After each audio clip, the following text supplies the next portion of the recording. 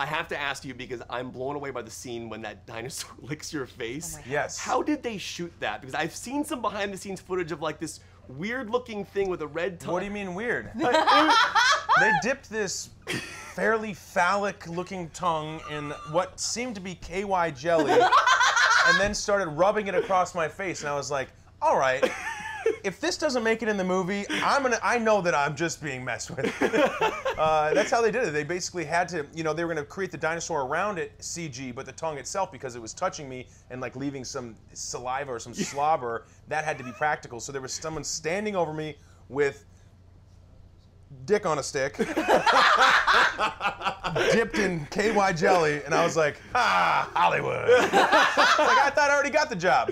That's amazing. You know, I remember when the first one came out, we discussed the idea of your character, the whole heels element of it. Yes. And I love the way J.A. handled it in this movie. There's actually a lot of shoes shots in this one. I noticed that. Yeah. So when we first meet you, we have the heels, we go up to your face. Then we have a shot of you wearing the boots. And even the little girl, we see her chucks as she's backing into that. Can you talk about, was that a conscious decision with the idea of the heels in the first one? And what did J.A. want to do with that this time? Well, I mean, it's really funny because I think in Europe there wasn't as much sort of like fervor around the heels, so he didn't actually clock that. Like he didn't know about that whole controversy and stuff, and whereas I was, you know, keenly aware of it.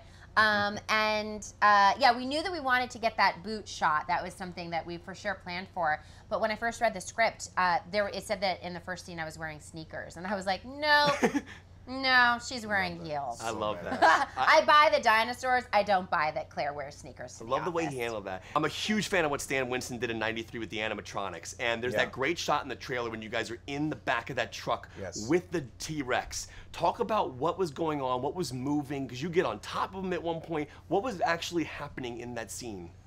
That was an animatronic T-Rex. Yep. So what you see in the movie was pretty much what we were experiencing in real life. The head of the T-Rex was there. The body was built. There was a tarp over. Does the eye really open? Oh, eye really opens. No. All of that was eye totally opens. real. Moves I think around. even the eye, I believe maybe even the eye dilates animatronically. I think so. But there's a whole team of people working underneath that tractor trailer, each operating a different part of this, you know, $500,000 puppet. You know, its eyebrows articulating, its lips, it felt lifelike. It looked so lifelike. It was really incredible. We both got to take our kids to, like, introduce them to the T-Rex. Really? And they were like, "Are you kidding me?" Yeah. So, that's we awesome. both got to traumatize our children. Yeah. I just remember in the first one with the Apatosaurus, you guys had that animatronic, which was really cool as well. Now, Chris, I've always wanted to ask you this. This is unrelated to the film, but your Twitter handle, Pratt. Yes. How did you come up with the 3? Is there a story as to why you have the 3? I was a little late to the social media game, and someone had already taken Chris Pratt, and so I put in Chris Pratt, and then it was taken. So they were like, Chris Pratt 6 or whatever, Chris Pratt 20, and then I was like, no, and then there was one that was like the real Chris Pratt. I was like, oh, it's kind of like that stinks, so that's a little douchey. So I just thought Pratt, and then I was like, wait, if I'm gonna go Pratt, I should be Pratt. And so I decided to do it, and I stuck to it. But then I didn't realize that all of those letters in my name actually reduce from the character count. So I was like, I've actually taken up a lot of what I can say with just my name. Yeah. But then it just stuck, and so I've stuck with it. Last question for you. One of the things about this movie that I love is it kind of shows that idea of animals just being these amazing creatures, and the idea, it's harder for me, I don't know if it is for you guys, to watch animals get hurt on camera than it is to watch humans for some weird reason. Yes. Why do you think that is? I mean, like I was devastated during some of these animal sequences, but then people died, and it's like, like in the action scenes. Why do you think that is? Well, I think it's that, you know, the bad guys, the villains in the Jurassic movies are always ultimately human beings that are basically like just super greedy, you know, like that's what is needing to be squashed, literally and figuratively, in the Jurassic movie, and whereas these animals, and it's cool because now this is the 5th one of these movies, we can really get there. They're innocent, you know, these animals are innocent, and I think therefore seeing that, you know, them being put in perilous situations because of greed is something that's really, or because of natural disasters or whatever, there's real tragedy in that. We've created something with these animals, and I think we have this inherent feeling inside of all of us to steward and care for the things that are responsible to shepherd, you know. And so like we created these monsters, and they don't even know they're monsters. It's a little like Frankenstein or something, you know. You can't help but feel empathy, and especially I think in this movie, because we really, the focus between man and beast, it does that that relationship changes a little bit in this movie, and we focus more on sort of like a feeling of love and responsibility and caring for animals versus just running from them or staring at them in wonder.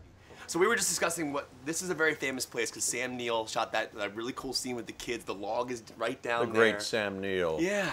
Let's not invoke his name without a moment of sacred respect and admiration. He is amazing. So the great Richard Attenborough once said... Richard Attenborough, another moment of great respect. He said, "Welcome to Jurassic Park." He did. You say, "Welcome to Jurassic World." Welcome to Jurassic World. I want to know what that was like for you. Like, did you actually go back and watch Richard's line? Did you try and say it similarly to how he did it? Did you think about how he said it and how you were going to perform it? Interesting idea. Nobody's asked that. You know, yes, I'm nothing if not conscientious, and besides working on the part in various ways, I saw the first couple of movies. Wanted to see who am I again, and how this all started. Yes, so I had a clear and fresh version of that. Oh yeah, well, just thinking about Richard and seeing him again reminded me how spectacular he was.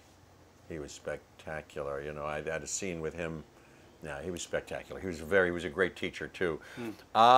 Yeah, I guess that's right. At the end of this movie, I say, not to give anything away. It's in the trailer, though. It's in the trailer. Yeah. Welcome to Jurassic World. Did you say it with a certain inflection to kind of do it like Richard did? No, I didn't. Huh. It sounds like you. To me, it was like it was a perfect. Although, yes, now that you're thinking, I think I sort of had one of the notions that was maybe informing me was, yes, a kind of a musical reprise, call back to, yes, welcome to Jurassic. Well, he said, welcome to Jurassic Park. Yeah. Welcome to Jurassic World. Yes, we're on the frontier of something amazing, but in my case, potentially, I have an expanded context for what I'm talking about. Yeah, something like that. I want to nerd out with you because there's a scene in Jurassic Park in the '93 Spielberg film which still holds up today. Really? The movie's a masterpiece, but there's a great shot where it starts on your face and it goes down to the puddle with the foot on the ground. Your reflection is still in the T-Rex's reflection, and then the water ripples. Yes. How did they do the water ripple when you were sitting there? Like, do you remember Spielberg shooting that? Another very good question. Yeah, he's so masterful. You know, he's prepared and he's got everything. Yeah, were we outdoors or were we on a sound stage? I think we were here, and I remember getting all set up, and yes, they've left me alone, and boom, boom. What's that? Oh, I say I'm fairly alarmed here. I think to get that shot finally, there was they'd set up some mossy, you know, the turf that was like the other turf, but they cooked it up over a board of some kind. I think it was kind of low tech, as I remember, and I think, you know, somebody off camera went, you know, like that. So, you know, if you do that with a, you know, little puddle on top, you know, you can kind of create that. But that's right. I hadn't thought about that. But even at the time, I thought, oh, look at you guys, pretty nifty. I read somewhere that the actual water cup, the cup that actually moves, there was a guitar string that they that's how they were able to get the ripple of the water in the cup. I read that somewhere. I don't know if that's true. That's kind of cool. Well, that's how they get me to do my blocking. I always come with a guitar string attached, and they, you know, I don't go anywhere unless I feel, oh, okay, I guess it's time to hit that mark. Yeah. Oh. That's because the guitar string is there. That's not true. But yeah, I never heard that guitar string story. Maybe. For you, though, the amount of scenes you have in this film, it's obviously one particular scene that's kind of spread out into two sections of the film. Did you shoot for one day? It was one day. One day only. One day only. I worked on it for a few months. As soon as I had the part, I kept working on it. But the chips fell where they may have fallen. And then last question. On one day in Pinewood Studios in London. Yeah. Last question before I go. Stan Winston's obviously one of the greatest. We'll take a little pause for him as well. He's amazing. I'm curious in that. He did the animatronic version of the effects in the first couple of movies. God. Yes. When you and Laura were in that car, as it was rushing away and she's screaming, was anything actually chasing you, or was that fully CG? That was fully CG.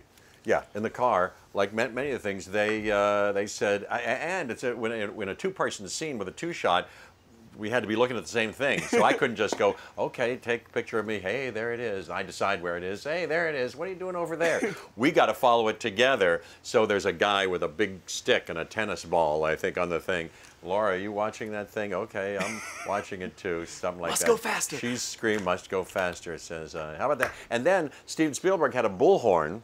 And he would go, "Rah, okay, you kids, go look at that thing, Rah, rah," and you know, and we would go like that. In contrast to J.A. Bayona's set, he had a sound system where there were dinosaur roars that would, in fact, shake your bones. Cool, yep, man. Yep. Thank you so much for nerding out with me. This has been an absolute pleasure, man. I was 9 years old when I saw that movie. It changed my life, and to be here with you today, this is like crazy. Me too. You're a sweet man. My pleasure. Thank you so much. Really I got to talk to you about animatronics, because obviously Stan Winston, you know, the '93 movie was such a brilliant person with the T-Rex, and obviously in Jurassic World, Colin's film, they had the Apatosaurus, which was the animatronic head portion, but you have tons of them in this movie. You have Blue, you have a T-Rex. Talk about what was the coolest animatronic for you to see working, because there's that great shot in the back of that truck with Bryce and Chris doing the animatronic with the T-Rex. Well, I think it's a movie that talks about the relation that we have towards the dinosaurs. So in that sense, we had to have this interaction with the actors and the dinosaurs. So I push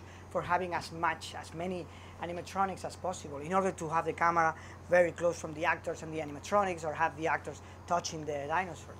Yeah. Now, the Dracula moment where the fingers are kind of going towards the girl, was that animatronic or was that CG? Because that's CG. It looks so good. You can't even tell. I think the good thing about having animatronics is that you can use the textures and an excellent reference of lights and color in order to sometimes even project those textures in the CGI model. Yeah. So it's sometimes when I was reviewing the shots, I was even myself confused about what was animatronic and what was CGI. Wow. Now there's really cool moments specifically where like a raptor's tail will trip somebody.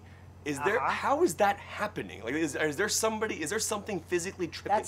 That's Chris. He's a brilliant actor, and he knows that. You know, it's like. It's all like choreography, you know what the dinosaur is doing, and Chris knows, and he did it. So there's no physical thing tripping. Like I saw some behind the scenes footage of a guy wearing a tail. Yeah. We have for example for the Indoraptor, we have these two guys wearing this kind of weird suit with a head and with the tail, and they were moving like the real Indoraptor on set. So it was very easy to frame the scene with them as a reference.